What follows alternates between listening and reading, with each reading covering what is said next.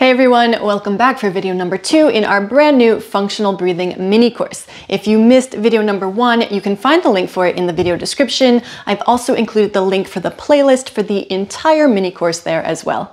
Last week we spoke about the biochemical dimension of breathing, and this week I want to start talking about the biomechanical dimension of breathing, which I'm actually going to break out into 3 separate videos. Part 1 this week will discuss some general breathing mechanics, and I'll also share with you some examples from my own life of how this plays out in the human body. Part 2 will be next week, where my incredible colleague Verity will be joining us to walk us through a full postural and gait analysis, again using my body as the model, in order to demonstrate how our breathing pattern and the position of our rib cage really has this big impact on our pelvic position, on the arches of our feet, on how we stand on the ground, and how we move through space. You're not going to want to miss next week's video. And then I'll release part 3 2 weeks from now, where I'll share with you a special myofascial stretch specifically for your diaphragm, so that you have a tool to begin addressing some of these biomechanical factors on your own.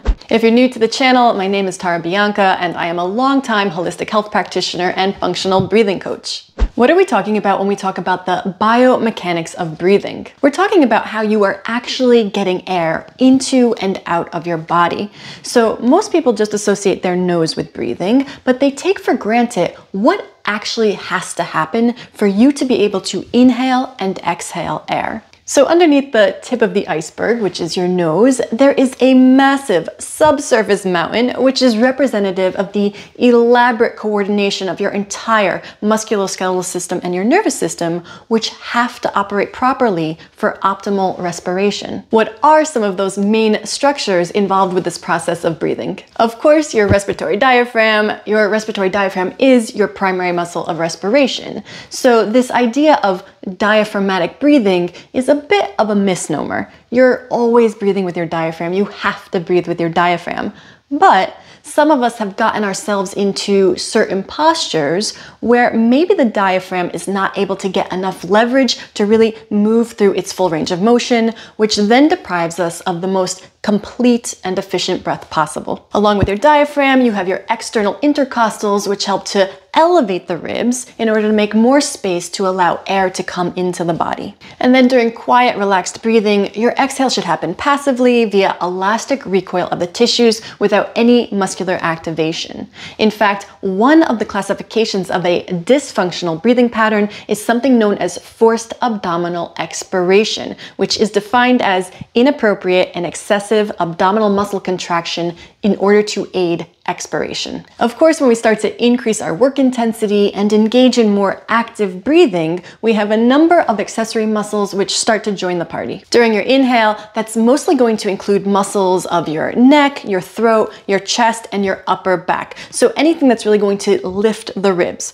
Examples being your SCM, your scalenes, your subclavius, your trapezius, pec major and pec minor, your lats, serratus anterior, and serratus posterior superior. And then during your active exhale, that's going to include muscles of the abdominal wall, the lower back, and the lower rib cage. So anything that really pulls the ribs back down. Examples of this are going to be rectus abdominis, so your six-pack muscle, your external and internal obliques, your transversus abdominis, which is sort of like the corset muscle, serratus posterior inferior, your quadratus lumborum, and of course, your internal intercostals. Technically, any muscle that makes contact with your rib cage can impact and be impacted by your breathing.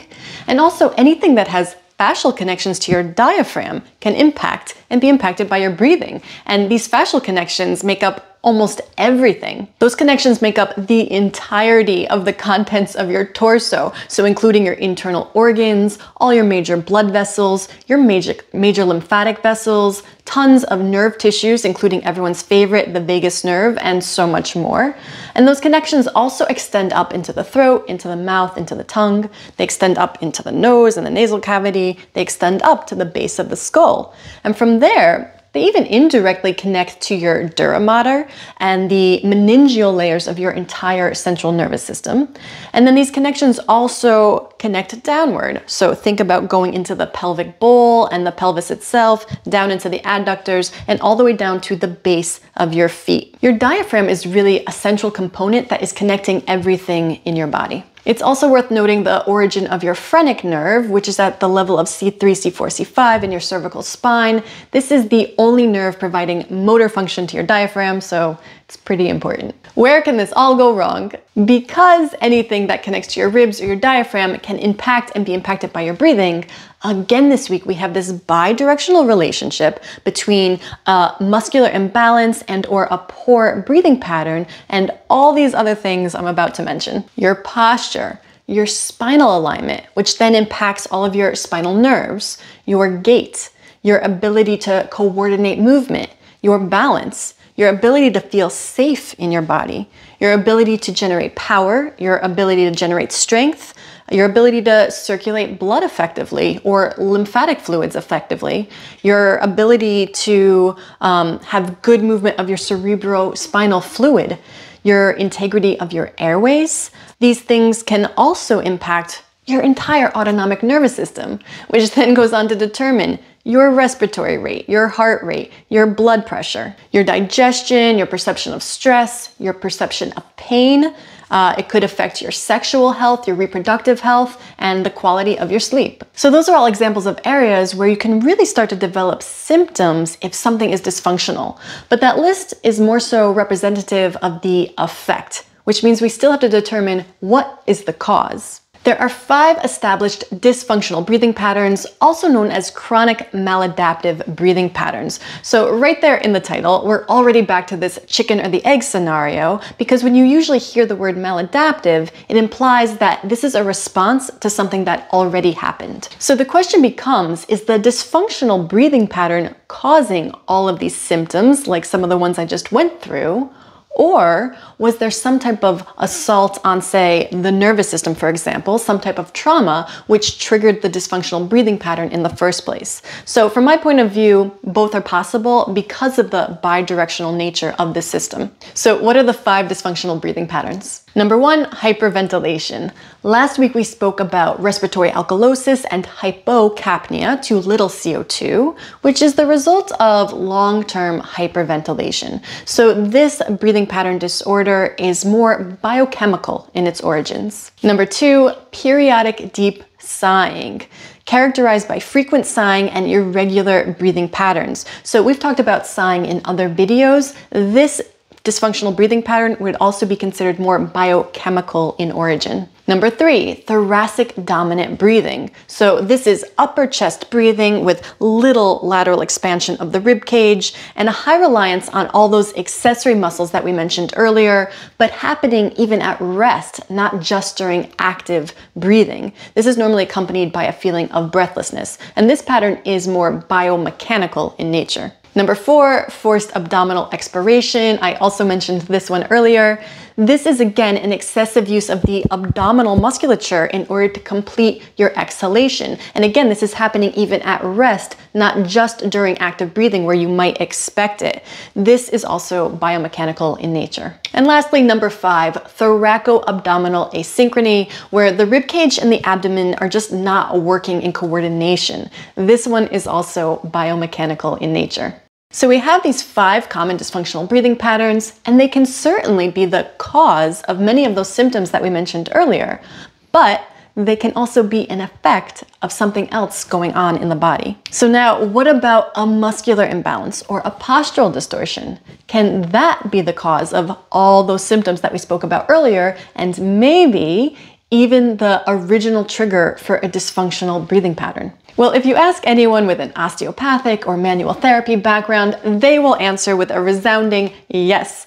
I happen to fall into that category, so here we go. Let's take a look at some examples. I think one very obvious example, and sort of an extreme example, but I think it's one that most of us will be familiar with, is scoliosis. So if you have true scoliosis, or you know someone with scoliosis, you know that it can be an incredibly debilitating and exhausting way to live. So with scoliosis, we have this obvious structural imbalance, right? We have these abnormal spinal curves, and then we build up the musculature around that dysfunctional spine, and what happens is we sort of cement in the dysfunction. So let's just take a look at a couple images and use our instincts here. Do you think a person is going to be able to take a truly deep breath when their spine looks like this? Do you think they're going to be able to get full and even expansion of their ribs on both sides, that nice lateral expansion? There's no way. And on top of the muscular imbalances, they might be experiencing nerve compression, discompression, a constant feeling of stress because this person does not feel safe in their own body. They normally experience more pain than the average person. They can have a lot of digestive issues. They could maybe have some kind of reproductive or sexual issues going on. A spine like this is a very heavy load to bear, and it's a perfect example of how posture and muscular imbalance can create a dysfunctional breathing pattern as well as a number of other symptoms. Another great example that I see a lot with my students and my clients, and even with my mom actually, is whiplash injuries. So this can absolutely wreak havoc on the body, especially if it's not treated early on. So with whiplash, we have this actual physical trauma, which can go on to create all kinds of issues, including ligament laxity through the cervical spine. It can create cervical discompression. It can be the genesis of nerve compression through the neck. And this is really pertinent to our breathing patterns because remember that the phrenic nerve, which activates your diaphragm, originates in your cervical spine, C3 through C5. This person is going to be bracing a lot. They're going to be afraid to move their head and their neck because they feel unstable and they're in a lot of pain. They may be afraid to move their eyes because where your eyes go, your neck follows. And now because of this direct impact on the phrenic nerve itself, in addition to all these other structural issues, it is quite common for someone with a whiplash injury to start to develop a dysfunctional breathing pattern. Often this person is going to start to breathe more shallowly. They default to upper chest breathing. They may be using their accessory muscles a lot in an attempt to sort of stabilize their neck and feel a little bit more safe. They often go into a slight forward head posture. This can sometimes lead to some chronic mouth breathing just because of the nature of the position. Their resting respiratory rate gets faster, and they often wind up in chronic hyperventilation. Long term, this can lead to those symptoms of chronic anxiety, really poor sleep quality, fatigue, lack of energy, a very low pain threshold and chronic pain, lack of resilience, poor digestion, and I often see this accompanied with a weak immune system. This person gets sick again and again. So how do you get this person back to baseline? There's really two roads back in. Number one, you have to address their dysfunctional breathing pattern and get their breathing more functional. And two, you have to treat and address those originally damaged structures that set off this cascade of events and horrible symptoms in the first place. And if you don't choose one of those two roads, you're simply going to be chasing symptoms forever. Scoliosis and whiplash are two pretty extreme examples, but I wanted to impress upon you how one dysfunction can lead to another, and then another, and then another. And I want you to realize that even more mild versions of a muscular imbalance or postural distortion can still cause you to experience some amount of symptoms. That means that any amount of imbalance or rotation or asymmetry through the rib cage or the torso or the pelvis can have an impact. And what's interesting is that humans are not designed to be symmetrical, right? Our organ system is structured in such a way that it ensures that we are not symmetrical. And so what you find for a lot of people then is that this organ asymmetry sort of allows the right side of the rib cage to kind of sit in a natural resting position. But what you'll find for many of us is that the left side of the rib cage is outflared or externally rotated. And now the part you've all been waiting for, I am going to show you exactly how this plays out in my own body because I am the perfect example of this pattern. Okay, so here we are. I'm sort of sucking my belly in a little so that you can more clearly see the outline of my rib cage. One image is with my arms down and the other is with my arms up. And so now notice that the right side looks like a normal rib cage. It's folded over nicely, sort of protecting the liver. And then look at the left side. Look at how pointed up and out those ribs are. The two sides are completely different. Notice that there's a more defined waist crease on the left side and that the right side waist looks a little shortened. And notice that the curve of the waist on the left side is repeated at the border of rectus abdominis on that left side. Okay, now let's look at this from the back, which I think makes the asymmetry and the imbalances even more clear. So here you can really see there's almost a V-shaped indentation defining that left waist crease, whereas the right side is almost a straight line. It looks like there might be a little bit of a hip hike on the left side, which makes sense for my history. Notice how the torso is rotating toward the right, a bit side bent to the left. And then look at the compensation through that left shoulder blade. Yikes. Look at the difference in the two scapulae. So that right scap looks like it's lying pretty flat on the thoracic cage, but then that left scap is really winging away from the rib cage. That does not look cute at all. I definitely have to work on that. That's as far as I'm going to go today because Verity is going to be joining us next week to do a real deep dive into analyzing my posture and my gait. And we'll talk more deeply then about my health history and the path of my symptomology through time and how what you're seeing on the screen, these little muscular imbalances and postural distortions, really match up with what I am experiencing in terms of symptoms in my own body and how it is impacting my breathing. Verity is an absolute expert at this. She does this all day, every day with her clients. She's so insightful. And I know that next week's video will be really impactful for you in terms of helping you to understand better what's going on in your own body as well. And if you're really interested in understanding these connections better, Verity has offered to do a very special live 90-minute workshop in my private Be Light community, which I will be hosting on January 21st. I hope you'll come check it out. I'm leaving the link for that in the video description as well. The takeaway for today is that sometimes small imbalances can manifest as big symptoms. And also, sometimes you can look like a bit of a mess on camera and not really be experiencing many symptoms at all. For me personally, I haven't really been working on actively correcting anything these days because I'm just not super symptomatic at the moment. And just like you guys, I get a little complacent when I don't have an active reason to be working on something. But there have been very long stints in my life where I was experiencing a ton of pain and I was really symptomatic for extended periods of time.